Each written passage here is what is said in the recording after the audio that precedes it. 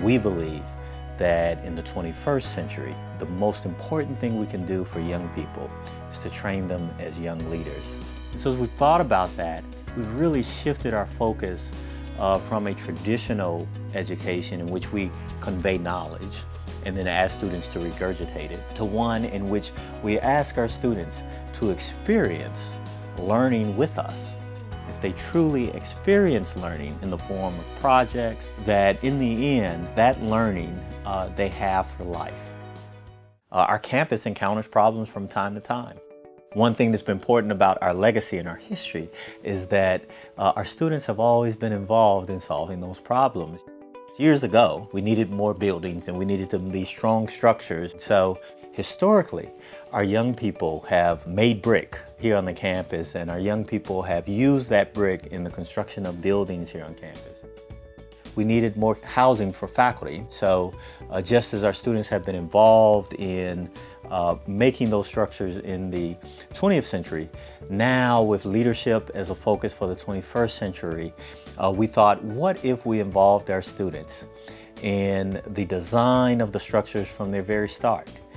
What if we shared with our students what it means to think like an architect? I remember being in a meeting here recently where one of our students said, well, you know, it gets really hot here. And we're just wondering, like, how are you going to keep these buildings cool?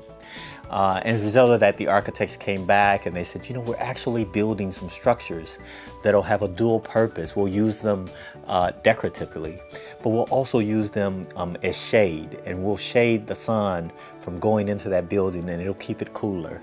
And so our students are already learning what it means to think like architects. And so those kinds of projects are characteristic of the kinds of projects that we want our students to be engaged in, so that they're doing design thinking.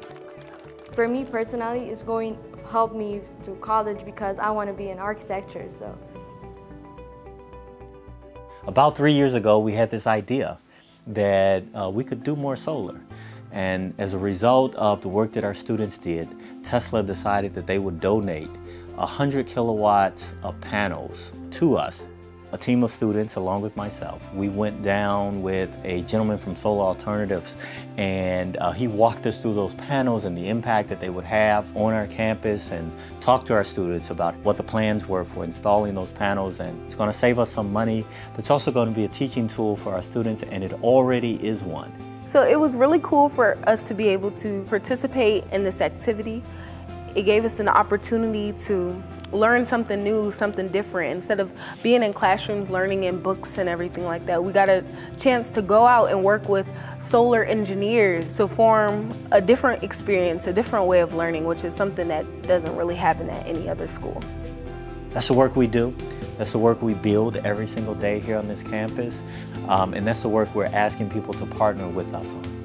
Thank you for taking the time to watch this video. We hope you will come visit our school and meet our students. We also urge you to consider making an investment to the Piney Woods School to help the future of students all over the world. For more information, please visit our website.